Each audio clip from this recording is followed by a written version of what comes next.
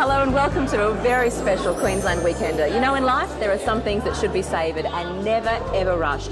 Good food and wine, and I think travel fits into that category as well.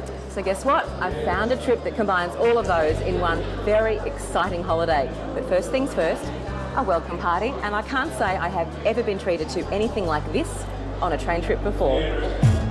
You've joined me at Brisbane's Roma Street Station. It's the starting point for a brand new Queensland Rail travel package called the Queenslander Masterclass. This journey is all about having a great time. It's all about enjoying the great food and the great wine. The 4-day trip promises some delicious pit stops. So without further ado, it's time to step aboard the Sunlander. There are some very nice travel perks in Queenslander class. The toiletries, a beautiful robe to take home, wine, of course. And I would like to stay and enjoy it, but it's time for high tea. The first class of rail travel, Queenslander class has its own restaurant and lounge car for the exclusive use of guests.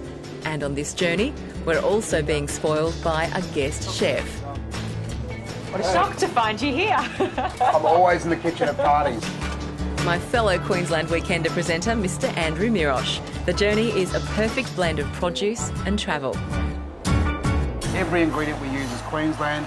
The whole deal is about us and about our state. And you'll get some time to go and spend with all of everyone that's out there riding as well? That's the aim of the game, to play, to interact, and we'll become friends. By the time this trip's over, I'll know everyone, they'll know me, and it builds relationships. And you're peeling asparagus. That's the best trick in the book. You wait till you try that, you will never eat asparagus that's not peeled again. And a good trick with asparagus is the thicker the better. These little thin bits of asparagus, chuck them away, and Australian asparagus.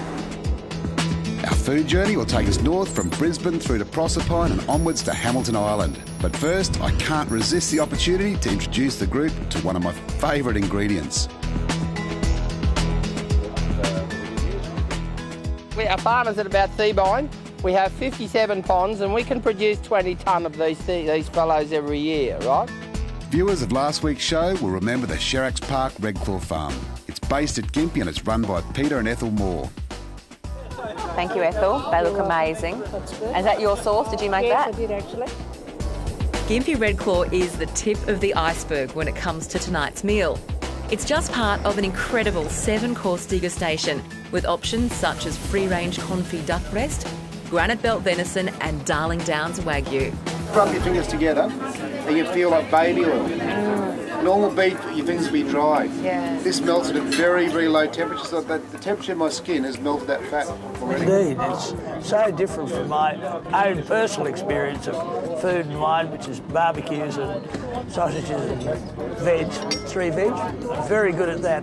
But to have all these different tastes and be educated into the different smells and tastes, it's just beautiful. I'm not a foodie traditionally at all, but I'm really happy to learn, and I don't know that I'll be able to replicate anything at home, but it's lovely to enjoy. All dishes are washed down with expertly matched wines, courtesy of Siramay's winemaker, Adam Chapman.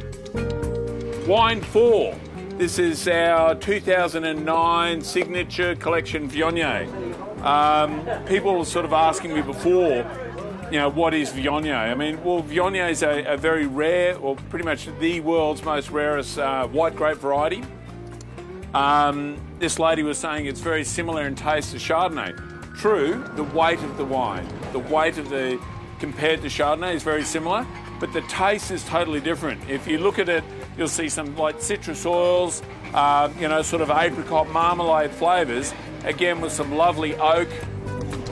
You deserve a rest, Mr. Mirosh. That was absolutely superb. It was a lot of fun, wasn't it? Oh, it really was. And tomorrow, a little bit more casual because you'll turn teacher. Yep, this is the formal part. It's all over tomorrow. It's Hamo time, and we're going to just cook and have some fun using the best local ingredients. Cheers. I like it. Thank you. I thought love was only true in fairy tales.